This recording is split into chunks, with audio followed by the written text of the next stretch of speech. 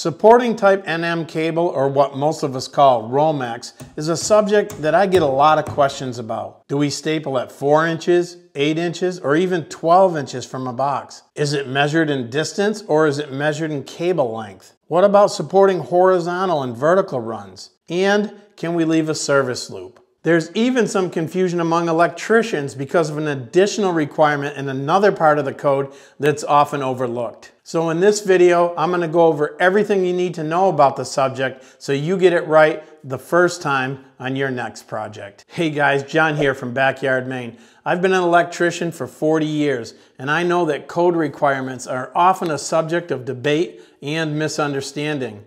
So let's just jump right into it and solve the mystery together. Article 334.30 in the National Electrical Code is where we look to find the requirements for type NM and NMC cable. This also covers NM-B, which you'll see on the packaging and labeling for ROMEX. The B simply means that the conductors inside the cable are rated for 90 degrees C. But remember, their ampacity is still taken from the 60-degree column in the code.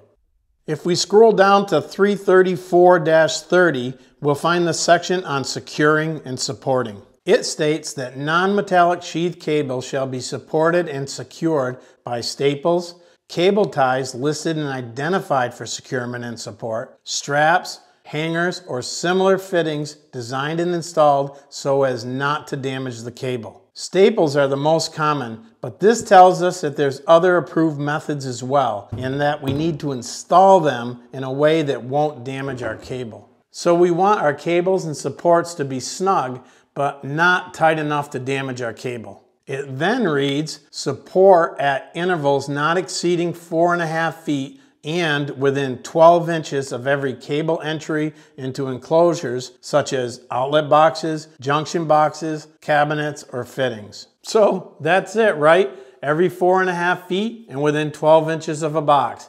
But this is where we get into trouble. We read this and we think we have the answer, but there's another section in the code with an additional requirement. We'll take a look at that in a minute. But first, let's finish looking at 334.30. If we continue reading, it says that the cable length between the cable entry and the closest cable support shall not exceed 18 inches. So, in this example, if we place a staple at 12 inches from the box, the maximum cable length between that staple and the box cannot exceed 18 inches. If we were planning to leave a service loop or a little extra cable here in this example, it could not exceed 6 inches. 12 inches between the staple and the box, and 6 inches of slack. If we stapled 10 inches from the box, we could leave 8 inches of slack for a maximum of 18 inches. This box has a staple within 12 inches and within 18 inches of cable length.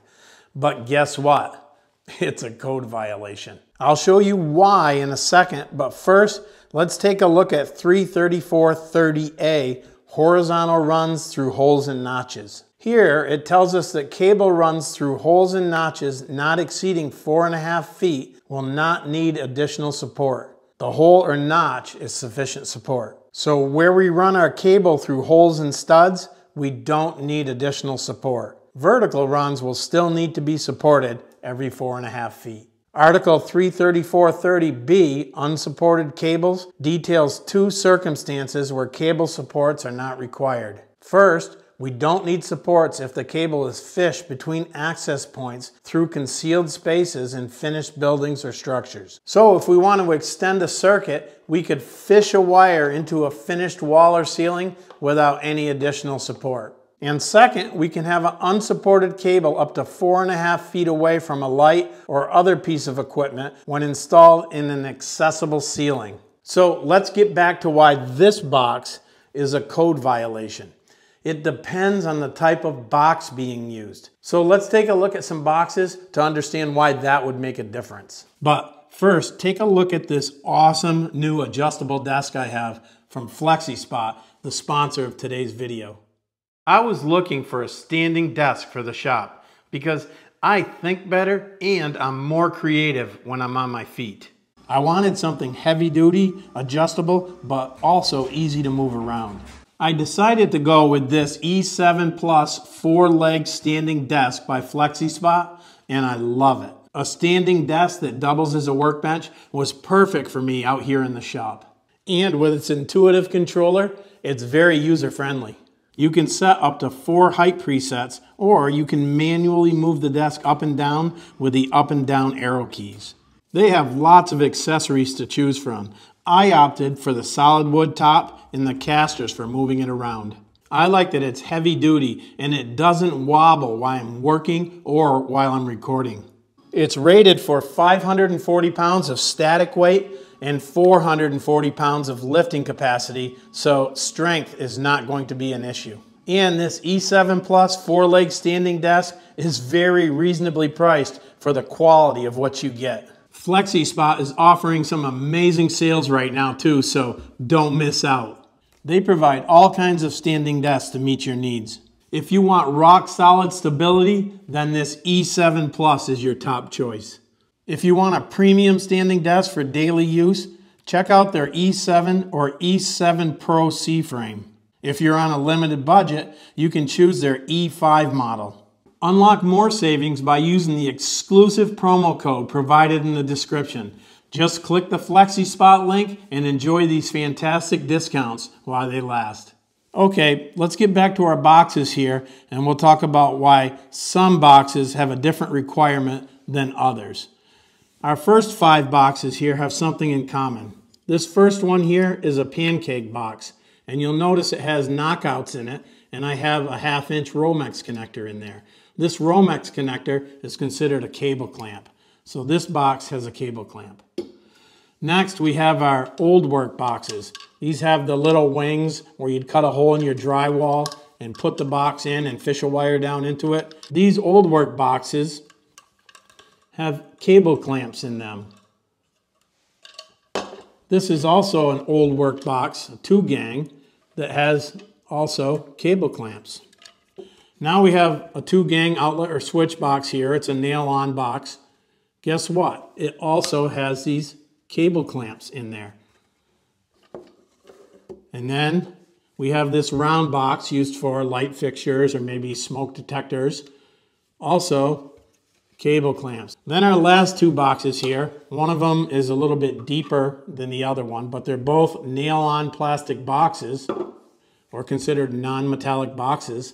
And you'll notice these just have, this one's knocked out, these just have holes in them that you knock out and put the cable in. So there is no cable clamp. The cable is just free floating in these boxes. This one hasn't had any knocked out yet, but the same deal. The cable just goes through one of these holes here and is not clamped to the box at all. Now this box behind me, this blue one, I think I got another one right here. I do. This is a little different. It has this little tab here sticking out that you can mount onto the side of the stud. These are handy sometimes. I like them. But again, it's a non-metallic plastic box with no cable clamps. So these 5 boxes here all have cable clamps and these 3 don't. Let's take a look at the code book and see why that makes a difference. This time we'll look at Article 314.17b2.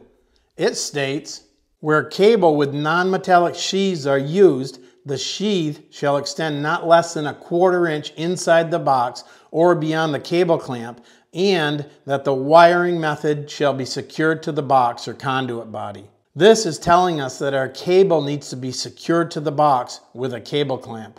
But then there's an exception that reads, where non-metallic sheathed cable is used with single gang non-metallic boxes not larger than 2 1/4 by 4 inches, mounted in walls and ceilings, and where the cable is fastened within 8 inches of the box, measured along the sheath, and where the sheath extends through the cable knockout not less than 1/4 inch. Securing the cable to the box shall not be required.